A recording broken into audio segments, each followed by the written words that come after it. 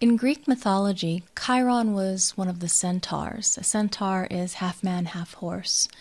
And this one was the son of the Titan, Kronos, and Philyra, who was an Oceanid, or a sea nymph. Chiron lived at the foot of Mount Pelion in Thessaly. Unlike other centaurs who were violent and savage, this centaur was famous for his wisdom and his knowledge of medicine. There are many ancient Greek heroes we're familiar with, including Hercules, Achilles, Jason, and Asclepius, who were instructed by Chiron. Chiron frequently appears in the legends of his grandson, Peleus, and his great-grandson, Achilles. Chiron was accidentally pierced by a poisoned arrow shot by Hercules, and he renounced his immortality in favor of Prometheus, and was placed among the stars as the constellation Centaurus, or what we otherwise know as Sagittarius. So in this ancient myth of Chiron, we come across this concept of the wounded healer.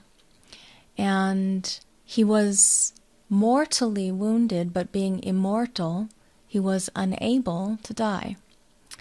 And there's this concept of what this planetary asteroid brings to us, which is some kind of wound, some place in our life where we feel like we're not only not good enough, but not lovable, that we are mortally flawed somehow. And in the healing world, you might hear this phrase thrown about, healer, heal thyself.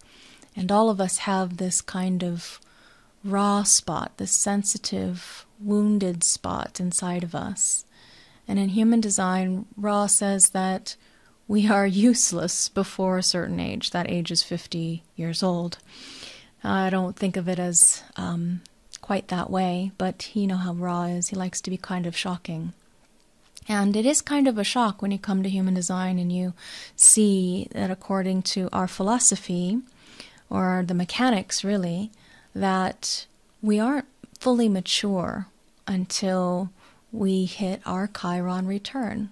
Our maturing process or phase happens between 38 and 44 years old, or otherwise known as our Uranus opposition.